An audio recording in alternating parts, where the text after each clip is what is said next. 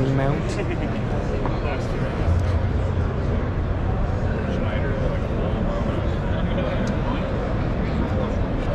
If you have any questions, don't hesitate.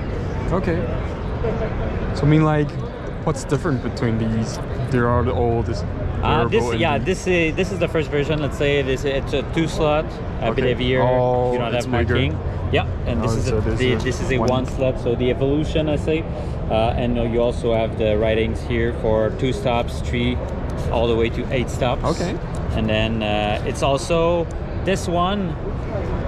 There's no marking for a reason, because the gear ratio here, you cannot do, let's say, 2 turns for 1 turn here. This one, yes. So you make 1 turn. 1 turn of this will make half a turn of this one here. Okay. So it's just different design. Yeah, it's a different design. Yeah. So this is the polarizer. This is just a polarizer. Yeah. Okay. You can place a motor to actuate it. Yeah. We have this new soft edge 50% cool. filter.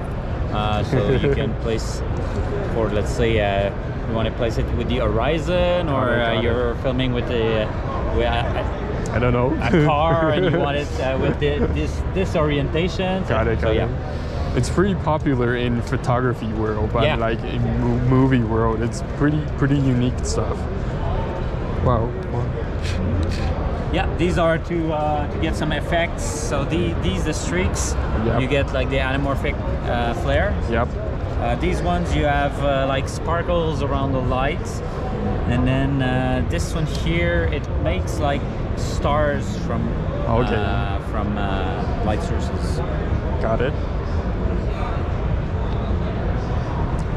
Okay, I think that's Cool. it. Thank you. Thanks.